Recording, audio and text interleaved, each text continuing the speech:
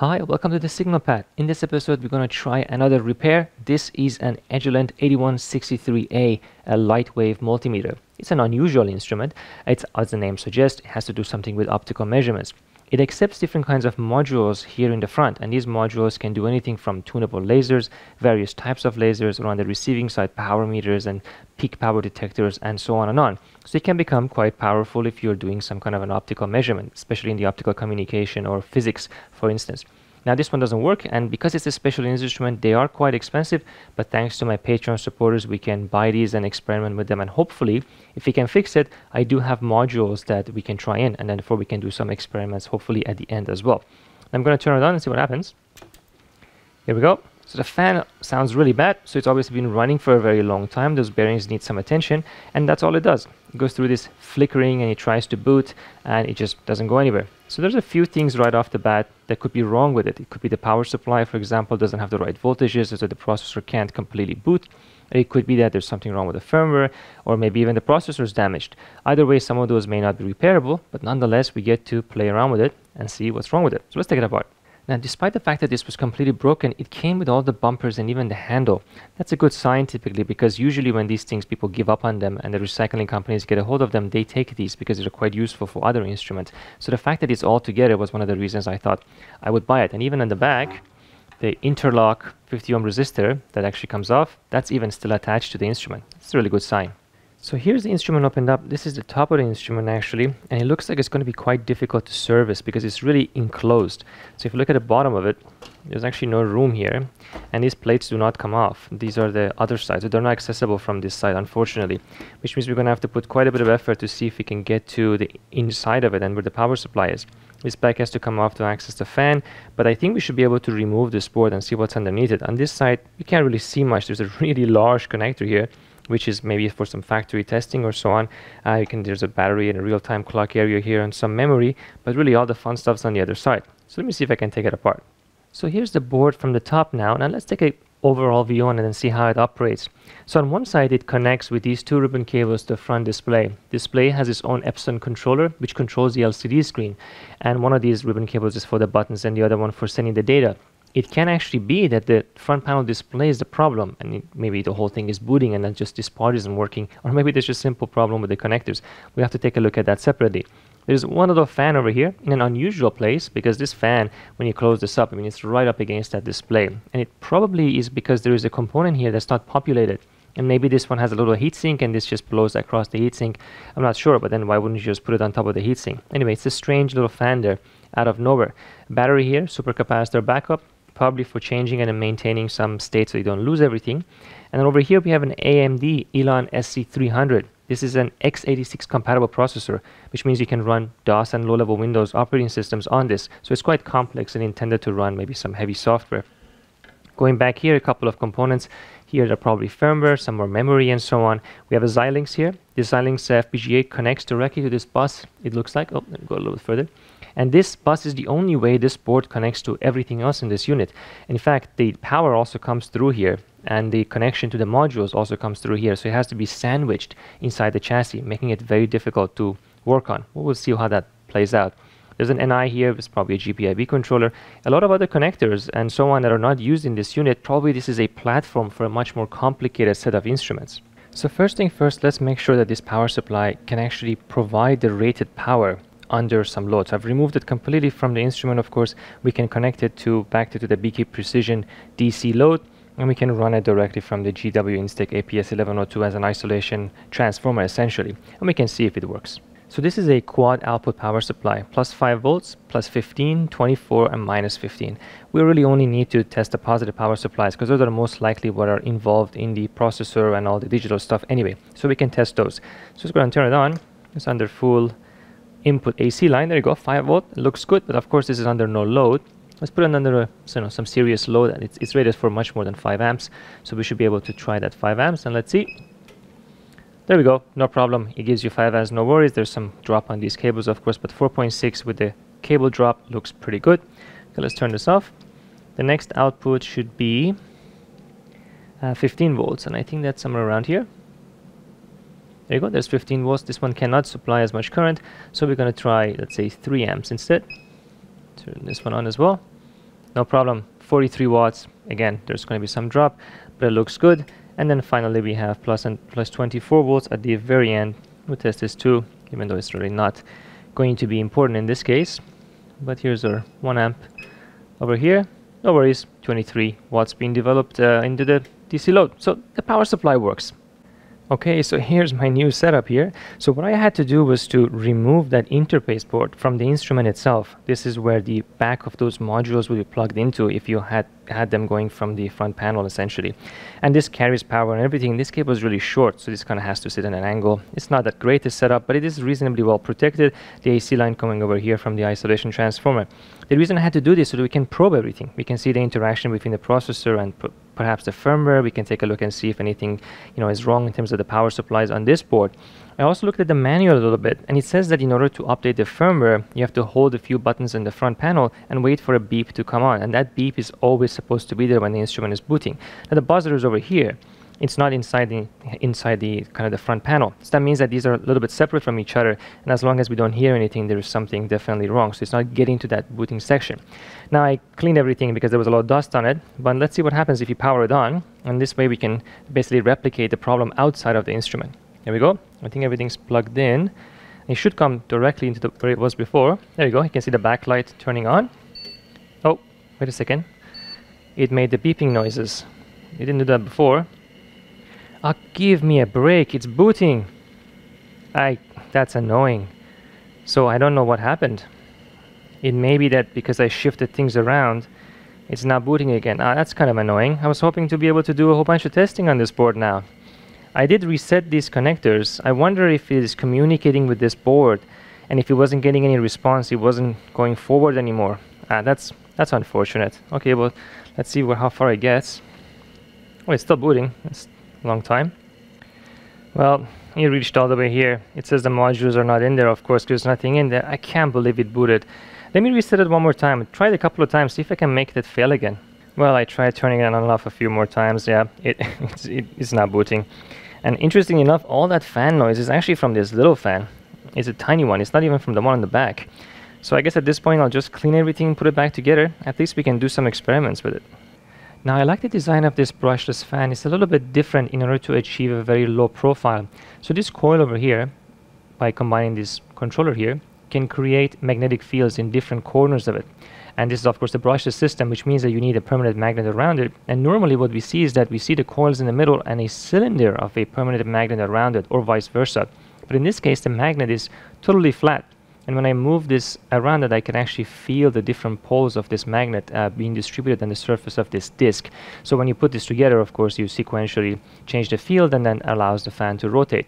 And now because of this, it gives it a very low profile. It's kind of interesting. So all I have to do is basically get a appropriate lubrication into this little bearing, and then that should remove the sound of this, and hopefully it will go back to normal.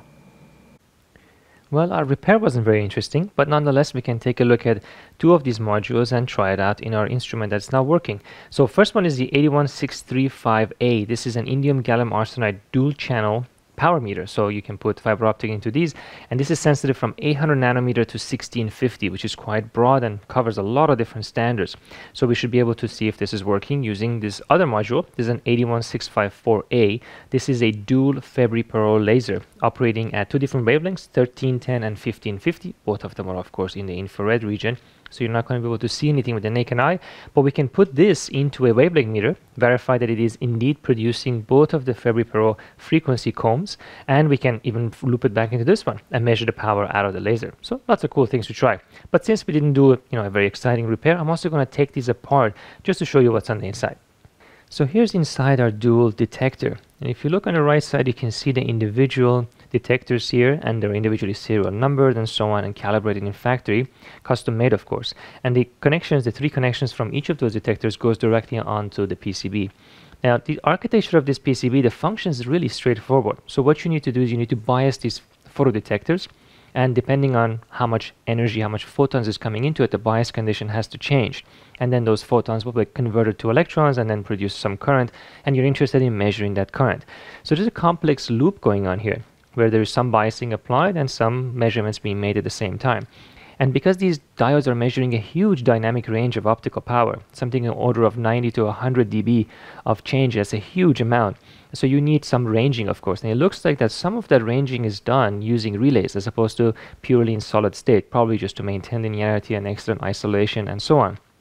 So if you look here, there are two digital to analog converters. These are two 12-bit DACs that's probably used for biasing and so on. And there are two Berberand's 16-bit analog to digital converters as well. That's probably used for readback.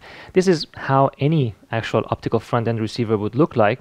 Well, of course, without the ADCs and DACs at these speeds, but in general, you bias them and then you digitize the data using a transient impedance amplifier. So that's probably what's going on overall here. And it's a fairly complex and sensitive analog design. It has to be very carefully calibrated. There's also a switch here that it's not connected to anything in the front, which is interesting, maybe something in the factory. That's what it's used for.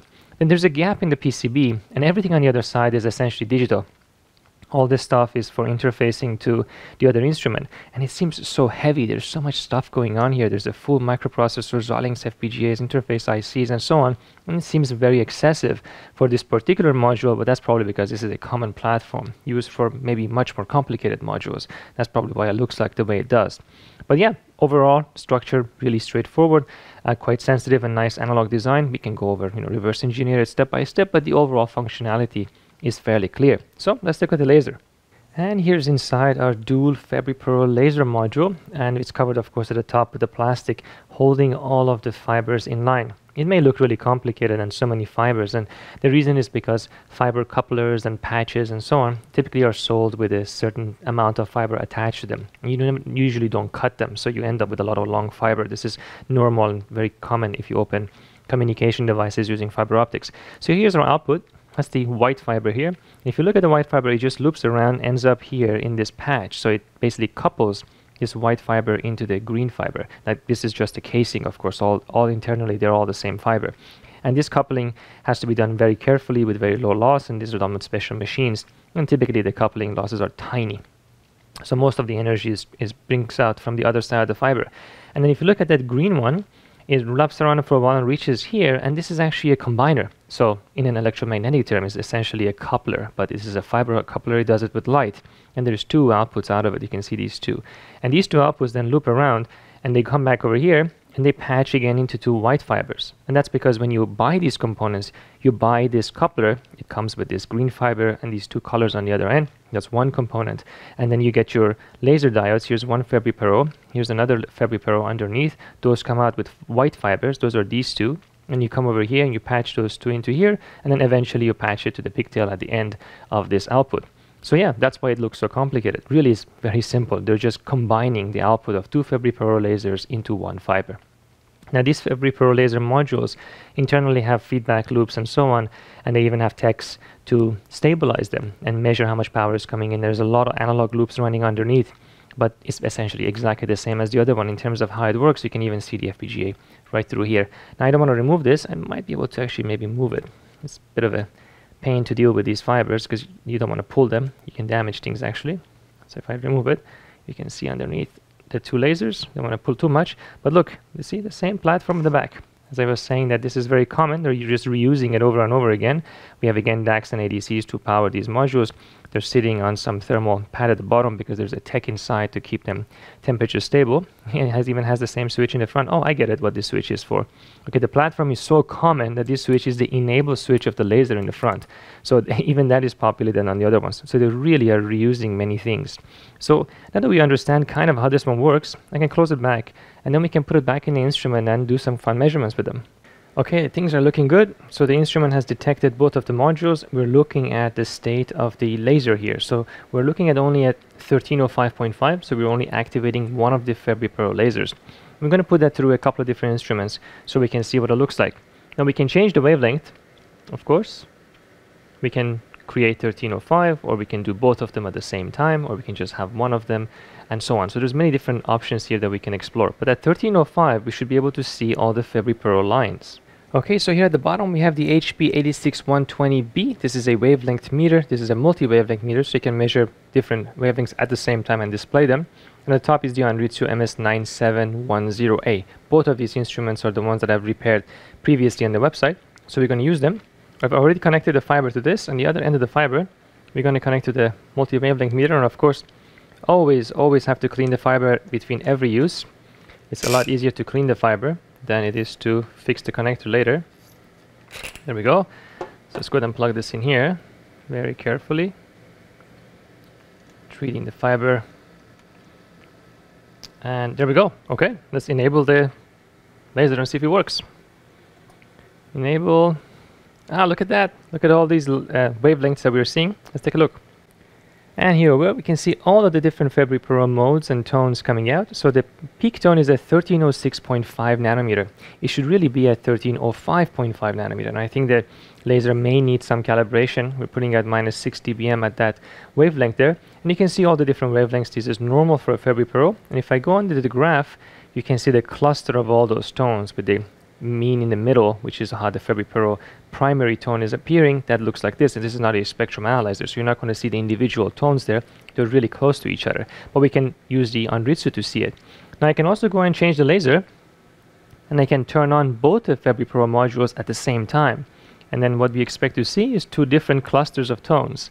And there's both of them. Look at that. Here's the 1305 one, and here's the 1541 one. If I go back, you should see the two main tones. The 1543 and the 1306 are the primary main tones of the Fabry-Perrot. That's exactly what we would expect to see. But it's going to look pretty cool on the spectrum analyzer as well. Alright, same situation, but this time only the 1305.5 on the Anritsu. Let's turn it on. And let's wait a second for this to sweep. Now, optical spectrum analyzers can be quite a bit slower, but look, we're already seeing it go up. Those are many tones of the Fabry-Perrot, many of the modes, but it's going to eventually have a main peak, and then it will drop down. This is very common again. There it is. And hopefully at the end it's going to show us the peak value. It should be 1306 if I'm not mistaken. We're very close to it. There you go, 1306 at the very top. So the power is correct and the wavelength is roughly correct, which means that most likely the laser needs to be calibrated. Now we can change the span to a much smaller value. Let's say to 10 nanometer. And in this case you would be able to see the individual modes as well fairly clearly. There you go. Here are all the different modes of the laser. And the peak should be 1306.02 nanometer. Very nice. That's exactly what we would expect to see. So I'm quite happy with the laser. Now we can measure the detector. Now in order to test the power sensor inputs, we just simply loop from the laser output directly into it. That's going to give us a nice measurement. Since we already know what kind of output power we're expecting from the lasers, we measured it from two different instruments and they were agreeing with each other. Now if you look over here at the top, you can see that this is below minus 100 dBm. That's the channel where the fiber is attached, this one. And the other one, you can see this sitting at around minus 96 dBm. So why is that? Well, that's because this one has a little cap on it. And that cap is a little bit transparent to the wavelengths that sensor is sensitive to. So if I just cast a shadow on it with my hand, look at that. You can see how, what a tiny amount of power that is. The difference between minus 95 dBm and minus 100 dBm is very small in absolute value of power. It's also very impressive because this is a single mode fiber input, which means the amount of light coupling into it is very small. Of course, that's to be expected. So the sensors are definitely working. Extraordinary dynamic range on them. So let's go ahead and turn on the laser. There we go. Let's see what we get. There you go, 0.2 dBm. Now 0.2 dBm is obviously higher than the minus 6 dBm we saw, but the minus 6 dBm was for only one of the tones of the Fabry-Perrot. All the other modes are being integrated at the same time. This is a power sensor and it works exactly the same way as an RF power sensor. It's just integrating all the power together. Which means if I go over here and enable both lasers at the same time, we should see this power almost double. There we go. Look, I got 3.8 dBm. Indeed, it doubled. That's the power of the 1541 nanometer laser was a little bit higher, so it was a little bit more than double, but it works perfectly fine, exactly what we would expect. Well, there you have it. I hope you enjoyed this video. Again, the repair itself wasn't very interesting. I don't choose what's wrong with the instruments. That's just luck, of course. But at the same time, we did a lot of other experiments. We took apart these modules and see how they work. We did some interesting optical measurements, and hopefully you found that interesting as well. Thanks always to the Patreon supporters. You make all of this possible. All of these instruments that I've repaired in the previous videos are essentially all from the same sources, and I'm grateful for that. If you have any questions, let me know in the comment section, and I hope I can make another repair video with more interesting things in the future.